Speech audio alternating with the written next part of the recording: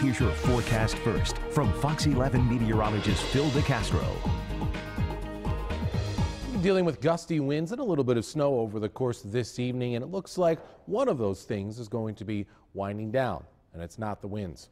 Seeing the snow going to be moving on out of the area, that is now starting to diminish. Still kind of hanging on to the lake shores, and it looks like there are still some snow showers back out toward Wapaka right now. The back end of that main band that moved on through just about out of Brown County and through Kewaunee County, stretching from there in a straight line back toward Fond du Lac. So we could see a couple of more scattered snow showers tonight, but it looks like for the most part we're pretty much done with the snow. It is going to be staying pretty windy, and I would suspect before too long we're going to see our winds swing around to out of the northwest. That brings in much colder air, so even though right now we're sitting at 22 degrees, we get down to 5 for your low tomorrow morning, only back up to 7 for the afternoon high tomorrow, so very chilly night.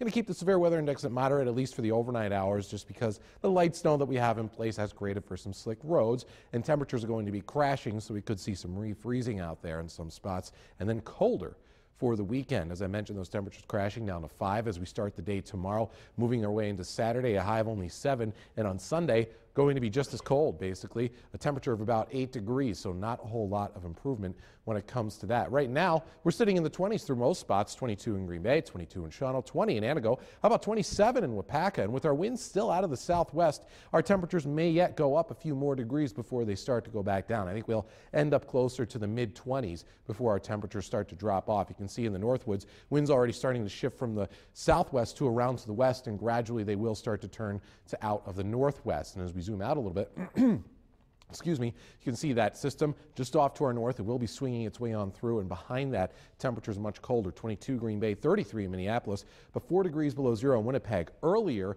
the 5 o'clock newscast, they were up to 16 degrees, so their temperatures have dropped quite a bit just over the past couple hours, colder than they were even this time yesterday, whereas we're 26 degrees warmer than we were 24 hours ago. Minneapolis, a difference of 38 degrees, so much milder air, but it's not sticking around for much longer. Those snow showers are going to move on out. A blustery day tomorrow, just partly sunny skies overhead looking at our future track.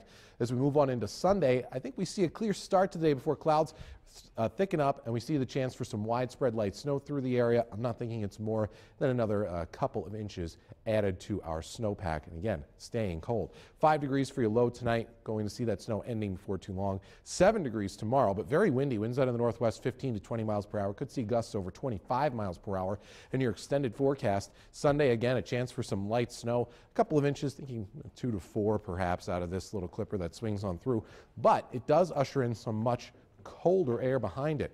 Below zero for your high temperatures Monday and Tuesday, and a very cold start to Wednesday before I think we finally claw back above zero, comparable to what we saw a couple of weeks ago. Okay, so can you pinpoint to the minute the time at which our rising temperatures will start to drop? I would say probably around midnight, maybe just a little bit after that. All right. So we'll wake up to the Yeah. chill. Oh yeah, it'll be a cold morning. All right, Thank you, Phil. thanks.